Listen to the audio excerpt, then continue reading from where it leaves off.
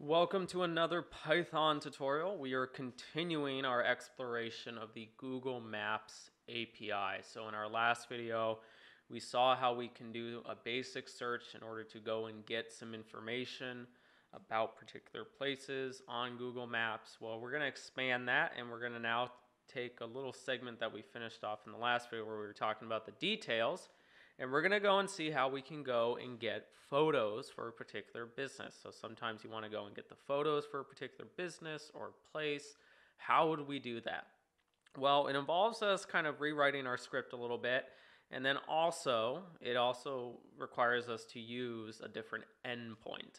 So just to kind of, go over what you're seeing right now. If you've seen the other videos, this should look all familiar. I just deleted a bunch of the code. All we're doing is we are importing our Google Maps library. We're getting our API key. We're defining our API key. We're defining our client. So this is our way of how we're going to go and make requests to then get information sent back to us. And then we do a nearby search. So we pass through a location in a latitude longitude format. We specify a radius. So how far out do we want to look? And then we have some optional parameters. So do they have to be open now? No, they don't. They can be closed. And then also they have to be a cafe. So that's the category we are searching for. So I'm going to take this script and we're just going to modify it a little bit.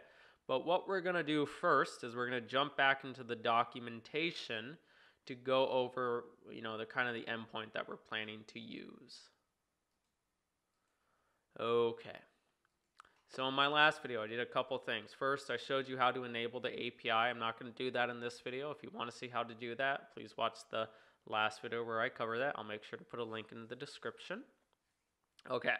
And then I also went over the developer council and then some of the documentation. So if you want to see the Places API, you can just go to developers.google.com and then Places, Web Service Intro. And then you will be taken here. This is the main overview. And we covered a place search and place details. So now we're going to go to places photos. So you just click that and a new page will open up for you. And it will tell you how to use this particular endpoint. And then basically it just goes over, hey, what are you looking for? What are you going to get back? What we're going to do is we're going to take information that we're going to get from our places details. And we're going to take that information and we're going to go make another request. So really, if you think about it, we're going to be doing 3 different requests. We're going to be doing a search, we're going to go get the details, and then we're going to go get the photos. So there's 3 different requests that we have to do in order to achieve this. So that's just for you guys to keep in mind. This can kind of add up if you're doing a lot of requests, so you just got to keep that in mind. And then when we make our request for a photo, there are certain parameters that we have to pass through. Now, if you go down and you scroll a little bit, you'll see the actual request section, and it will tell you the required parameters. Well, one is your API key. That's taken care of by the client.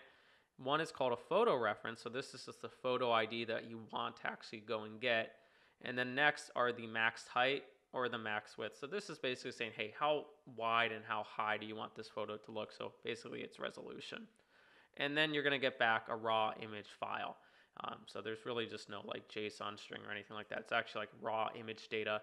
And what we're going to have to do is take that image data, put it into a file, and then we're going to open that file. So again, hopefully that didn't confuse too many people. But all we're doing is we're going to make a request using these different parameters. And we're getting this photo reference ID from the place detail. So this is the next page where I kind of explained this in the last video. They don't show you in the actual description for the response, but if you scroll down a little bit, you go to place detail results, you'll go down to P, so you'll get photos. So it's simply an array or a list, and then in that list, there's 4 different components that are sent back to you. So there's a photo reference, which is the ID, the height, and then the width. So again, at this point, nothing too complicated, hopefully. And we're just going to go and get the ID from that result. So now that we've done that, I'm going to jump back into Visual Studios and we'll actually write the code. Okay. So here we're doing a search. Now we're going to go and get the place details. So we're going to first we got to define some stuff. So we're going to have to take our place results and we're going to have to go and get an actual, ID. And so how do we get that? Well, I'm just going to write it a little bit more shorthandedly. I'm just going to do my place ID. So it's just going to store it in a variable. I'm going to go in my places result. And then what I'm going to do is I'm going to go in the result sections of that actual dictionary of information. So technically it's just a dictionary, a Python dictionary. And what we can do is we can access the key and it will return the information for that particular section of the dictionary. So here I'm going into the results section. And then from there, I want the first place. So I'm just going to pass through 0. And then I'm going to get the actual place ID. Okay, so I'm going into my results. I'm getting my first result, and then I'm getting my place ID. And just so you believe me, I'm going to print out my place ID. Perfect, so you can see it's simply a place ID. If you wanted the next one, you would just pass through 1, 2, 3, whatever you want to do, or you can just put it into a loop. So this section right here, get the place ID, and then we're going to define our fields that we want to go and get back from our actual request. Well, I want to only get the photos back, so I'm going to define my fields, and I'm going to set that equal to my fields, and it's simply going to be a list, and it's going to be photo. So this is the fields that I want to return back. I only want the photos, and then I'm going to actually make my request. So make a request for the details. And so I'm going to say place details equals gmaps place, and then place ID equals my place ID, and then fields, close, equals my fields. So 2 parameters, place ID and fields. And then we're going to get something sent back to us. We can just print that out. So let me print out what's sent back to us.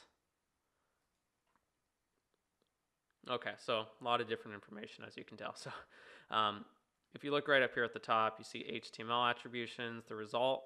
So this is the information we want, and then all it gave us was basically a dictionary object that has all the photos. So we're going to access this particular key, and we're going to get all the different pieces of information. Now, in our particular example, we're just looking for this little piece of information, photo reference, which gives us this huge key that is just astronomically long.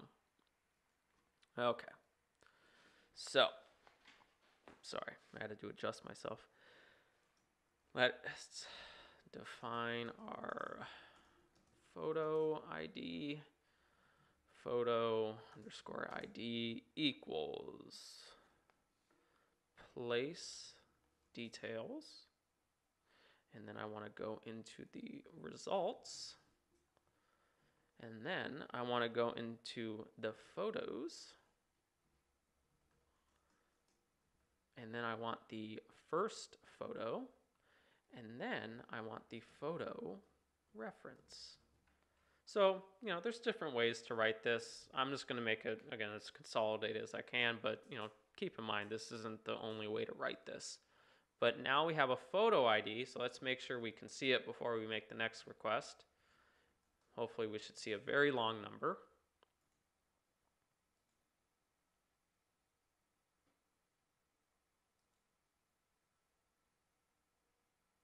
Oh, I had an S at the end, that's why. Okay, so here's our photo ID. Now that we have a photo ID, we can actually make a request for that photo. So we're pretty much almost there. So we're going to define our next parameters. We have our photo ID, now we just need to specify a width and a height. So I'll just put that right up here so it's kind of next to it, and I want it a 400 by 400. So I've defined those parameters, and I'll put it in its own little section. Define dimensions, and then we can go and get the raw image data. So we're going to make a request and we're going to store in all that information in this variable called raw image data. We're going to go into Gmaps. We're going to go into places underscore photo. And then the first parameter is photo reference. And we're going to pass through our photo ID because that's what we got to pass through in that one. And then we have something called max height. Well, that's simply just our max height. I mean, not that, it's our photo height. And then that is going to be our max width, which is simply our photo width. So, define a request for the image data. So 3 parameters, an ID, a height, and a width. Now what's sent back to us, I'll show you it, but basically it's just a bunch of raw image data. But it's not going to look like that. Raw, if I can type raw image data. Okay, so it's a generator object, response, iterator content.